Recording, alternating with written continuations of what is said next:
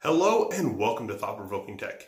I'm Zach, and in today's video, I'm going to be answering the question if a fiber internet connection can actually decrease your latency for gaming. I do a lot of videos on cloud gaming, and latency is very important for cloud gaming as well as traditional gaming using a PC, Xbox One, or a PlayStation 4 or something along those lines. So with that being said, cloud gaming is kind of a unique beast because it also has the aspects of gaming where the latency of your connection is very important, but it also has the aspects of watching video and streaming video through services like YouTube, Netflix, Hulu, so on and so forth, where your download bandwidth is actually a big important role too. So for cloud gaming, you not only have to worry about your download bandwidth, which most providers will advertise, but you also have to worry about your latency, which is the deciding factor for traditional gaming. So having both kind of factors into play makes cloud gaming a unique setup. And today's video is going to focus on the different internet connections, from a 4G connection to a cable connection to a fiber connection, to see kind of how those different connection types actually impact your latency to different servers. So guys, without further delay, let's go ahead and jump right to it.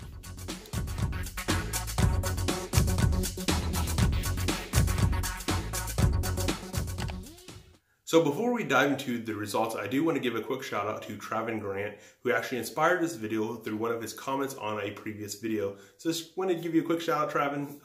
Hopefully this data comes to you. Hopefully you see this video. Hopefully you did subscribe to that video so you see it.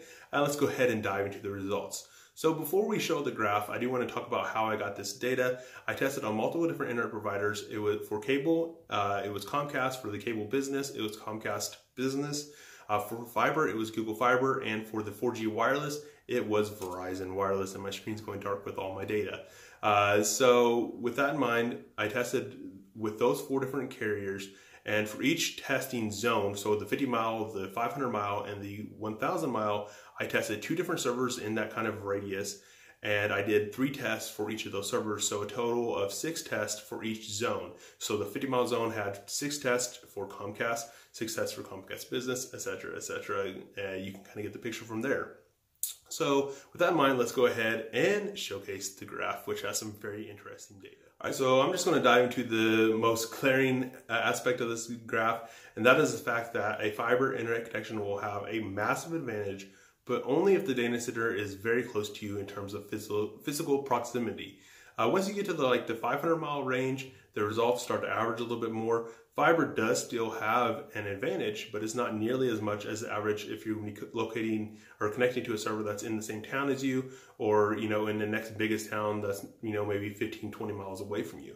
So some very interesting results there. Another interesting thing I got from this graph is the fact that 4G wireless actually averaged better slightly, probably within a margin of error, when connecting to a server that's 500 miles away than versus a server that is only 50 miles away. So Verizon must be doing some weird things in how they route their internet that causes this inherent latency even when connecting to a very local server, which is kind of a downside, because if you were using cloud gaming, for example, on Android or iOS to connect to your computer using like Parsec to connect to your home computer, you could have a good experience if you didn't have that huge added latency right off the bat.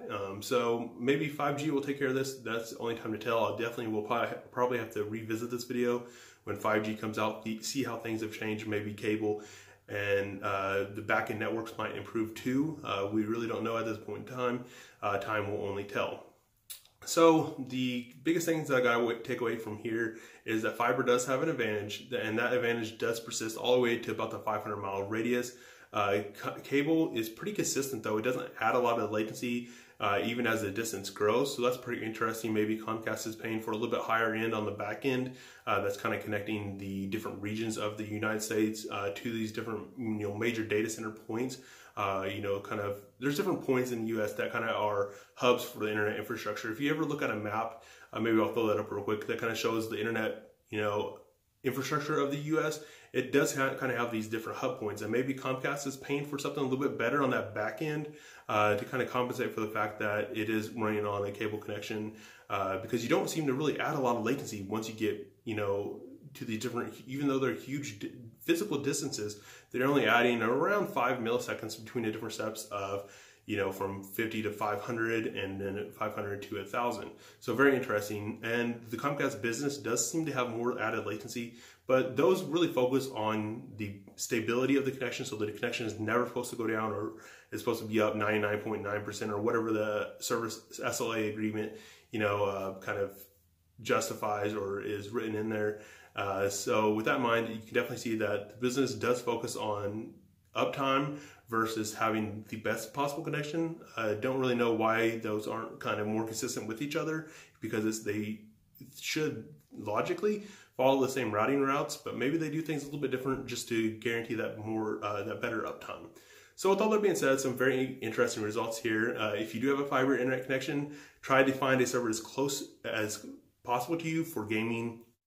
If you guys are interested in me further testing these results, leave those ideas in the comments below, what you would like to see. I also thought about testing the connection speeds. Of course, that's going to be a completely different ball game there.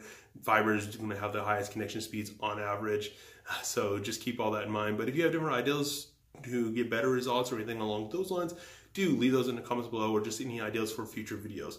So guys, thanks for watching. I hope you guys enjoyed this video. If you did, give it a big like. I greatly appreciate your guys' support, and until next time, Zach out.